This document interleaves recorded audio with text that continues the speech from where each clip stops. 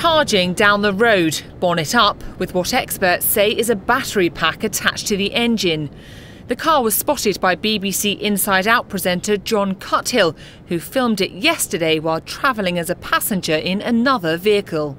Couldn't believe what we were seeing. Could not believe what we were seeing. I couldn't believe it, so much so that I picked up my phone and filmed it.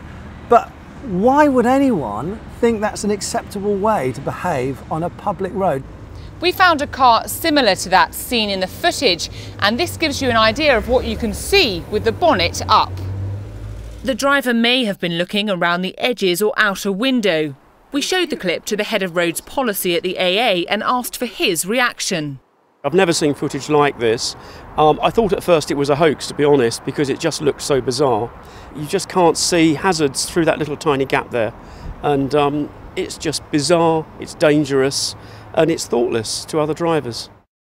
Today, a manager at Mercedes-Benz of Southampton confirmed the car is on its books. Sean Navatt said, "We will carry out our own investigation to try and identify the driver so we can take our own action. We will assist Hampshire Constabulary in any way we can. It's certainly not something we would endorse." Hampshire Police has seen the footage and confirmed they are investigating. Alex Forsyth for BBC South Today.